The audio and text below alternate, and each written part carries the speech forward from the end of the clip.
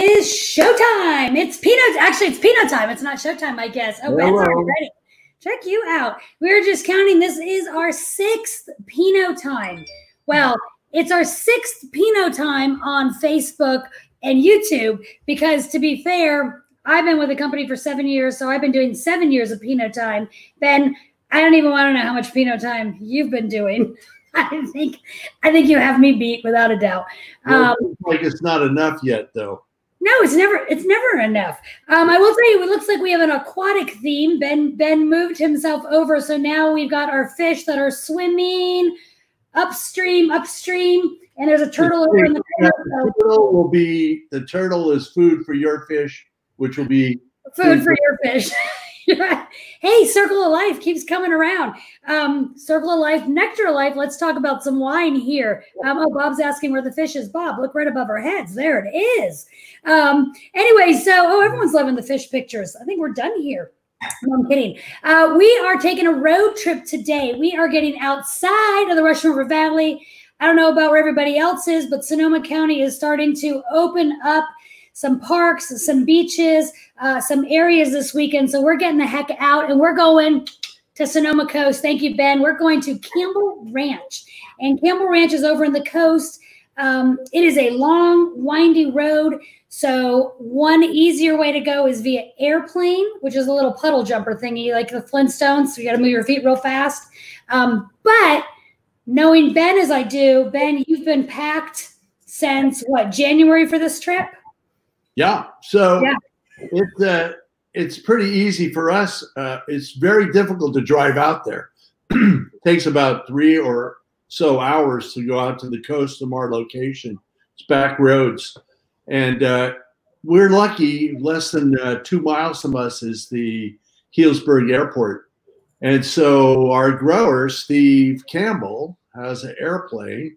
And so it's much easier to have Steve come and pick us up at the airport because it takes about 5 minutes to fly out to his location from the airport, which is really neat. In fact, we've taken Steve gave us a little side tour over the Buddhist temple that's out at the coast, and I had heard about it, but I had never seen it. And when we flew over, it's unbelievable. It's this huge pyramid in the middle of a lake, and it's all. Oh, that's awesome. Yeah, it really is awesome. It's unbelievable. I didn't know that at all. Yeah, Can you visit it? It's the Buddhist temple. Can you visit it at all, or no? It's be a Buddhist. I'm not sure. I know a few Buddhists that you might ask. And see if we can do a tour out there. We can bring the wine. But it's a beautiful location, and so we're flying out to the Campbell Ranch. Campbell kind of was an interesting situation. I think it was my assistant winemaker, Dave, had found that vineyard and asked if we wanted to be part of that. So I think it was, I'm not sure, 2009. I think we first started making the Campbell Ranch. I don't even remember anymore, but it's an interesting location. It's very close to the coast. You go right out to the true coast. It's just several miles from the ocean. And it's on a high ridge, about 700, 800 feet above the ocean. So we get a lot of marine influence out there. And it's funny, we grow the 2 clones that do the best in cooler areas. So we grow the 115 the 667 and the 777 clone, which do much better in cooler climate. So we're able to get that. And it's also on this beautiful Gold Ridge soil, which we normally find further south in the Russian River, like in the Sebastopol area. Well, the Peters vineyard that we pull grapes from is the Gold Ridge soil. I think you had mentioned this a few weekends ago. And so this, I had just learned this was on Gold Ridge soil as well, but they're such different Pinots, even though it's the same soil. But they both have the marine influence. It's interesting. It's the location, the microclimate that really makes the difference there. And we're going to talk also about the Charles a little later, which has that same marine influence. The ocean, we're very lucky that we're that close to the ocean because the mechanics of the marine influence is when it's warmer inland in the valley, it draws the fog in. So we have these very warm temperatures in the daytime, and then they cool off. As it gets warmer in the valley, the fog comes in and cools our grapes off. So we get a break there. Longer hang time. And our coast is not known to be an extremely warm coast. I'm originally from Florida, and when I was in Florida, you go to the beach because it gets warmer at the beach. You get to cool off at the beach. You can go in the ocean at the beach. When I moved to California and it got warm here in the valley. I don't do any of that here. No, I would head to the coast and it gets so much colder. And hence the reason we always say to wear layers here, which is hilarious. Hilarious, Jonathan, my hair looks lighter. I did just wash it, so it's a little cleaner. Just thought I would address that really quick. How many different Pinots does the winery produce? We actually make 10 different Pinots. These are the only 2 that we're tasting today that are outside of the Russian River Valley. Although Campbell is still considered in Sonoma. Right? Yeah, Sonoma Coast, as a matter of fact. Yeah. Sonoma Coast, and it's in Annapolis, and it's what's considered the true coast because it's on the coast. And what's been happening in California is in our area, they're trying to divide the area up a little bit because some part of the southern Sonoma coast goes through Sebastopol and out over 101 south to San Pablo Bay and along Petaluma. That's called the Petaluma Gap. And it's quite different. Jesus, you're going out to the Canaros region of Sonoma. So what's being attempted now is to make a specific coastal AVA called True Coast or WOW, West of West. It's the further, you can't go any further. I like the WOW idea. We do also, I just was reminded with Jonathan's comment with the vertical, we do actually offer a vertical of Campbell Ranch on the website. I think it's the only vertical that we offer as a one item purchase, and that is the 13, the 14, the 15, and the 16. You can actually also do the 17 because we've got the 17 available too, and that's in our glass. This is delicious. It's a little darker. Yeah, no, it is. It's really more the complexity from the start, and the nose veers to like fresh plum and bramble. I get this like blackberry and fine-tuned hibiscus and red fruits as the wine opens up, and it's been in my glass now waiting for this show for an hour, and so it's got a lot of. It's opened up beautifully, and you know, it really does have some as it breathes some of the coastal influence. It does have a little bit of saltiness to it, you know, and some fresh forest salinity. Yeah. I was just corrected again, salinity. Or you were corrected. Sorry. Yeah, salt in this puppy, man. I got a peanut gallery over here as well. Oh, hey. Melania is sipping Pinot in Napa. I love it. Good job. I'm sipping it in Sonoma. We got Cleveland too. Ha! Marjorie says she can't pour her glass an hour ahead. I'll drink it. I'm with you, sister. My wine that I poured an hour ago is already in my belly. I'm on to the repour. Well, it's 5 o'clock somewhere, so we've started early anyway, right? Well, we're working. Right? Mm-hmm. We're working hard over here. Oh, Jerry's on. I'm loving it. Do you typically decant a Pinot? Huh. That's a good question. I would think if you decanted any of our Pinots, this or the Pommard might be one to decant because this is a little bit bigger. But I don't think you need to decant Pinots because, look, I'm a swirler. I like to swirl.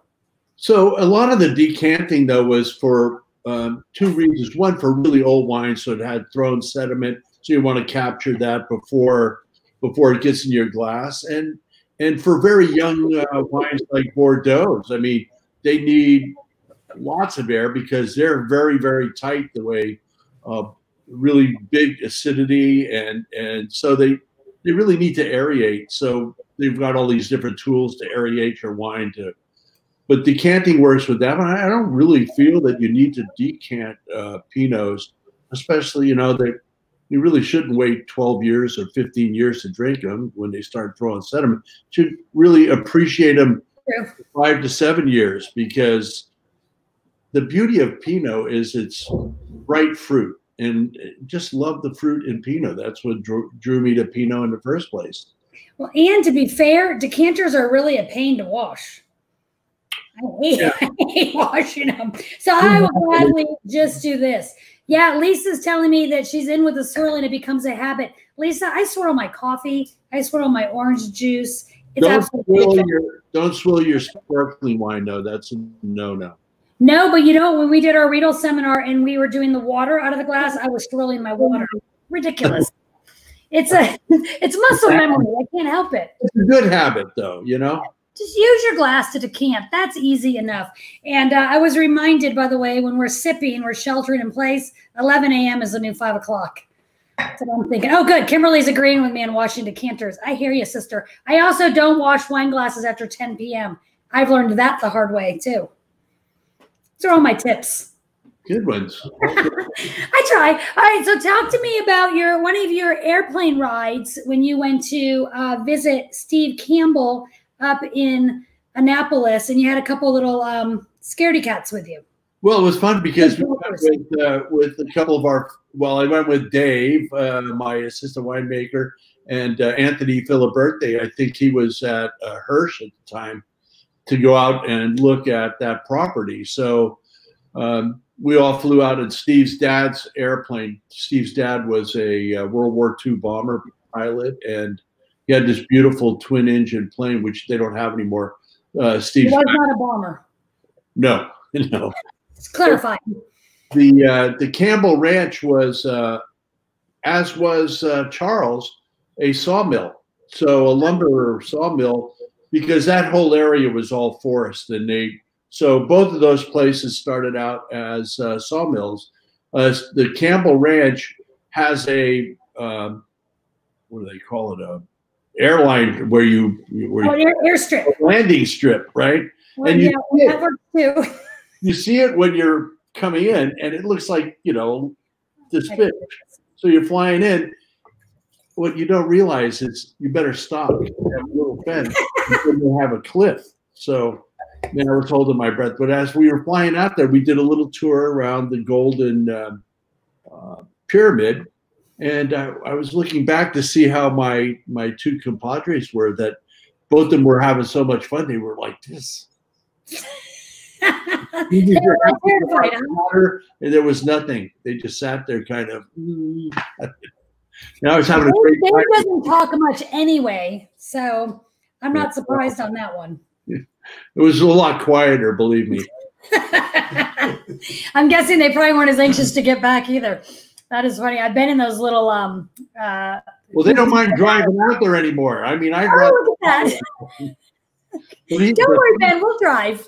The funny thing is, Steve has to drive his rig, his big truck, with all the fruit to deliver that distance, and it's a very difficult ride. And some parts of that road has collapsed into a one-lane road. So. Oh, right. So great, because he has to. How many trips does it take for him to bring us the grapes? Does he bring them all at one time? No, he brings the different clones. Yeah, the different blocks to us at different times, and so he has other customers besides us also. Right. And so he has to make that run quite often. He does. He probably knows it. Well, and one thing I liked about when I was chatting with Steve, Steve is very shy and quiet. And by the way, all of our single vineyards are named after the growers. Yeah. So Campbell Ranch is Steve Campbell. Charles is Bill Charles. But when I was chatting with Steve, I got a kick out of the fact that they rent sheep every year to go in and eat all the stuff in between the vines, and that's how they landscape, which I think it's cool. I love seeing sheep out there. That's a benefit of living in Sonoma County and living in the country. Well, one of the other things is you can't find any labor out there. I mean, that's you don't have to pay cheap as much. I mean, we've had a lot of trouble holding our workers out there. I think we also lost Ulysses. Was Yes. the day he was picking our fruit, he had a heart attack, which was That's right. really devastating. So, and very sad. Yeah, no, that is right. I forgot about that. Yeah. So it's been a struggle to get the fruit out there because it's pretty much off the grid when you get out there as well. Yikes. There's nothing out there but Buddhist and grapes. I mean, come on. Actually, doesn't sound too bad to me. All right, well, let's get out of the airplane now. Let's get back in the car. Yeah. Well, Let's head over to Charles Vineyard, which is over in Boonville. And Boonville has its own language, for those who don't know yet. There's his 2017. Yeah, by the way, that is correct. We're on the 2017s. We're drinking those. 16 Charles came and went quickly because we saved our 16 Charles and we sent that along with all our wine club members and the 18. So they kind of got some little siblings there. And for those of you in the club, you will receive the 16 Campbell Ranch in the fall with the, I'm still drinking the 617. The 16 Campbell Ranch will go in the fall with the 18 Campbell. So I love side-by-siding glasses. I think that's why you have two hands. So I get a big kick out of making sure you get two vintages of the same wine, obviously different vintages. Super fun to side-by-side them and just kind of see what our wine does as they age. Unfortunately, there's no word in BootLink for aging that I'm aware of. I do have some words that I'll tell you in a little bit. Left that word out on purpose. Yeah, my producer didn't write down that word for me. I've got a bunch of other stuff that I can't mention here. But Anderson Valley, so Bill and Nancy Charles, we purchase our grapes for them for the Charles Vineyard. Oh, look at that. Woohoo! I'm going to get rid of my Campbell. I'll pop up to Charles 2017. Yeah. And this is in Anderson Valley. Ben, where is Anderson Valley? Anderson Valley is north of us in Mendocino. It's the highway that goes from what is it? Cloverdale to Mendocino, the town of Mendocino, and drives right through the valley of Anderson Valley. And Boonville is a very small little town. It's so small you don't blink your eye from the stop sign to the as you pass. You do.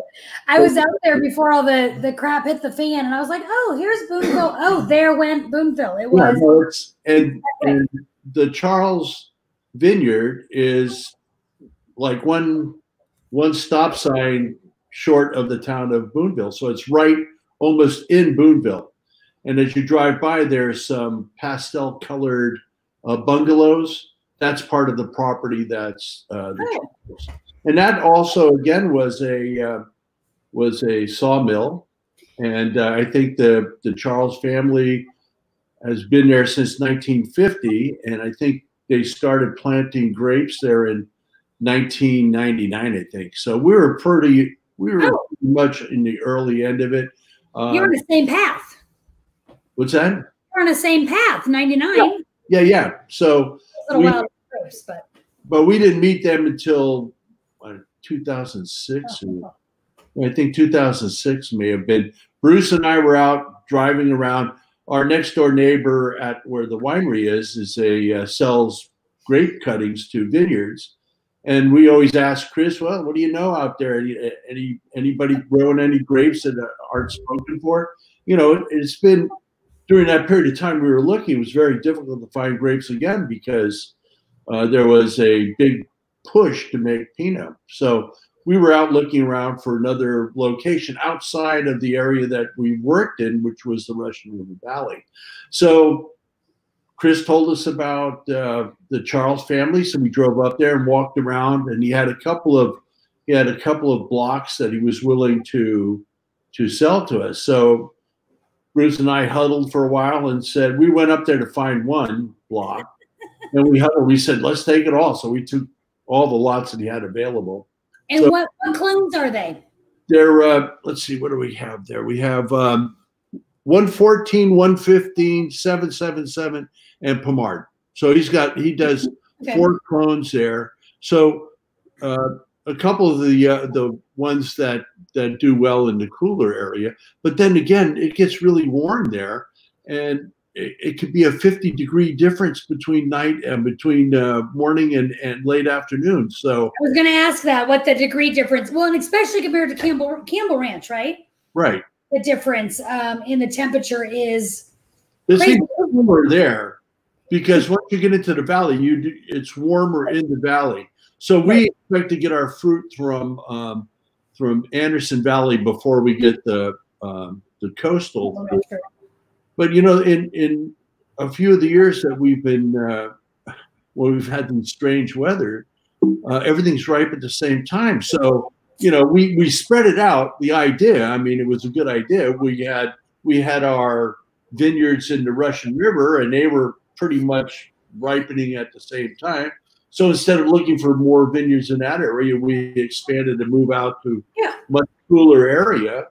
And of course, within the same 3-week period, the last couple of years, everything came in at the same time. It didn't matter where it was grown. Warm, cold. Mother Nature, gotcha. Which, well, I have a couple questions. Is there a Pinot Festival in Boonville? I believe they have, yeah, Anderson Valley. I think Bill's daughter is one of the people in charge of that. I think. It is a small town too. Jeff is drinking the Charles. Jeff, I'm curious what vintage Charles you're drinking. You're gonna have to, if you're still on, respond back. Let me know. He said in Houston it's been 5 o'clock for a while. Hey Jeff, here it's been 5 o'clock for a while too, and it's not even 5 o'clock. If that tells you anything, it is Thursday. Which we're drinking? I don't know. Oh, we're drinking 17. No, Jeff said he's drinking the Charles. They're in Houston, so I'm just curious because I'm nosy by nature which vintage of Charles he's drinking. I'm always curious. And then 2017. Nice. Cheers, Jeff. He's drinking with us. I love it. He's 17 too. Well played. Let's see what. Oh, so you're talking about the grapes coming in. Is there one vineyard that consistently always comes in first for Pinot? Yeah, there is. It's usually Booker's our very first one. It's in the warmest part of the Russian River on West Side Road. Okay. The central throw of the Russian River it's what it's called, and it's pretty much the warmest area in that Russian River area. And I think that the vineyard is like just a few feet away from Williams-Sonoma. And that's out there also, I think, and that's where Bruce and Renee's house was on the north side of the Booker property. So we always looked up, and there was the vineyards that we now are working with. Yeah. So and it's amazing because the Booker Ranch is he's also an organic milk producer. So yeah, so that he's a big milk farm. Oh, good. Wine for kids, wine for adults. I love it. Well, talk to me about the Charles, because I've been drinking it. What's that? He's got that liquid thing covered from childhood to adulthood. I will tell you, I went to a winery years ago that did a kid tasting, and they did vanilla milk, a chocolate milk, and a strawberry milk, and they put it all in the wine glasses for the kids. So you as the adult could do your wine tasting. Your kid was happy. I have kids. I prefer not to wine taste with my kids, but you know, sometimes you can't get a sitter and you do what you have to do. Anyways, talk to me about this Charles. Wait, the Charles grows. Do you get, the clones at Charles grow. Do we get all 4 of their clones? Yes. We do. Yeah. But his Pommard does not go in our Pommard. No. Our Pommard is all Russian River. 7-7. Neither one of those go in there. We try to keep everything by AVA. So that would be Mendocino, Anderson Valley, so it wouldn't go into Russian River. So this is a blend of the 114, 114, 115, and 777 in Pommard. Those are great names, by the way. Amazing names of clones. Leave it to the French. I mean, it's like these Dijon clones, right? With the sexy French names. Oh, amazing, yeah, they're great. Maybe it sounds better in French. I don't speak French, but they outdid themselves. So since we've done a couple of these now with just the Pommard straight and just a 777, what do the different clones bring to this blend? Well, and then, you know, because when we pick these also, they come in at separate times. So even from Bill, which is a long, long ride down to our winery. It is. It's beautiful, but it's long. Yeah, it's windy. I mean, if it was a direct right, it wouldn't be so bad, but it's the worst windy road you can, you know, so 2 times a day out of that, you're done. But we get each clone delivered separately, so we process them separately. With this one, it doesn't really make that much difference because it's going to all be one unit anyway. Because, you know, because we only make the Anderson Valley the one vineyard. So, but we keep them separate because it's kind of fun. Some part of that we like to know which the different parts are. So sometimes not all of it fits in, and then we have a little bulk wine or some wine to play with for ourselves. So. Well, I don't know if people are aware, if they've caught on yet, but obviously we are a Pinot producer and everyone's learning slowly about all these clones. And so when our wines come in, you know, we know who's driving the truck, so we know which vineyard it is and which clone. Everything is sorted individually, right, by the bin. Yes. And then it's fermented in the bin and barreled. And so in the very beginning of our production, this Charles 114 clone is 100% separate from its siblings, for lack of a better word. And then a few months in, when Ben and his team sit down and do their blending and their pouring, they blend the families together, the siblings, to make these single vineyards.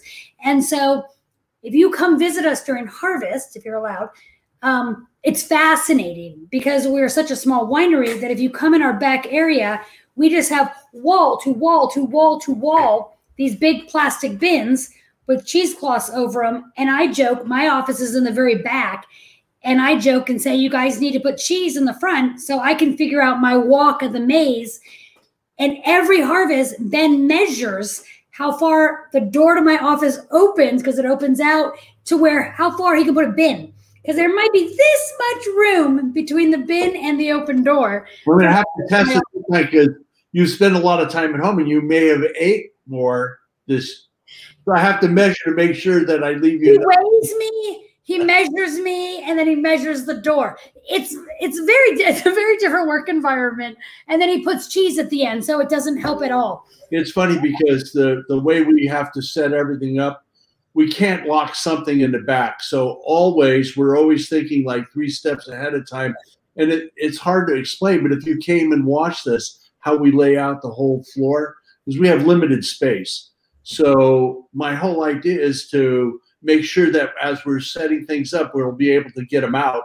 The newer wine has to go in the back. So it's always it's a 3-dimensional chess game that we play for the whole harvest. They know what they're doing. I don't. And it's all written on this like gray duct tape on these whitish plastic bins, the vintage and what it is. And as I like to say, there's a method to my madness, Ben. There's a method to your guys' madness, but it is fascinating. It is super cool, and the smell is amazing, and it is really neat. Jeff's getting tired of delaying his flights to Sonoma, June 11th. Don't know if we'll be open, but we're waiting on county and state. No way to know. Waiting on county and state authorities to give us the yay, go ahead, whatnot. This is killing us as much as you guys. And by the way, we are so thankful. People are joining in. People are watching this later at their schedule. People are part of this. And speaking of which, not to relay really quick, but we have been donating $2 or so a bottle for everything we have been selling online and whatnot. And we just wrote a check for over $6,000 to the local food bank. So it makes us feel really part of the team here. So it's really incredible. Well, and thank you to everybody out there because A, you guys are supporting us. B, you're feeding everybody around, which is always a win-win. Yeah, this is my salad today, my fruit salad.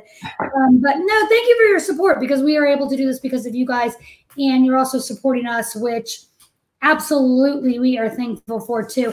And the benefit is you get some freaking awesome Pinot in your glass. Yeah, and so hopefully one of these days we'll open up again and you can come and watch our madness. And if you do come, I think I think we're one of the few wineries that operate the way we do. We don't tank anything. Everything is made in small bins. We track every single clone in every single bin, and every day, 3 times a day, somebody's got their nose in each one of those bins. We know if there's a problem right away. So that's what it takes to make really high quality Pinot Noir. You have to be on top of it. Yeah, and let me be clear. Ben is right. We track it on a yellow legal pad that Ben writes everything down on, right? Literally, he writes everything down. He gives it to his guys to put in the computer, but we are still old schoolish. Cool thing, too, you come to the winery. There aren't a ton of people that work there. I am there. Ben is usually, oh, Ben, where are you? Ben is usually there. You know, and no, crap, there. Backwards. Of course, I'm bad at that. The fish are there. No, we are there. We are the people. We would love to see you guys when you do come to visit. It's awesome. I am going to wrap it up for now. We're at our little 30-minute mark. We don't want to take too much of anybody's time. But I have a glass of wine here while I'm at it. I've been drinking the whole time. I've been enjoying the whole time because that's what we do. But I will tell you, we have talked Ben's wife, Yolanda, into Ben laughs, into joining us on Tuesday. So she's going to be our special guest. So if you have any questions that you didn't want to ask Ben, but you want to ask Yolanda, bring them. Let us know. Ask her about the seminar she gave on the riverboat from Prague to Budapest. Well, I don't even know the story. Do I know the story? I might know the story. Yeah, we can ask Yolanda all kinds of questions, and we can call out Ben because who knows if he's telling the truth? I don't know. Now join us Tuesday, 4 o'clock, same time, same place. Again, thank you everybody for your support. We absolutely love you guys. Love this. Ben, cheers. I think I've learned this. Cheers, cheers. Enjoy some seafood for dinner. And hey, everybody, thank you so much. See you guys Tuesday. Thank you. Cheers.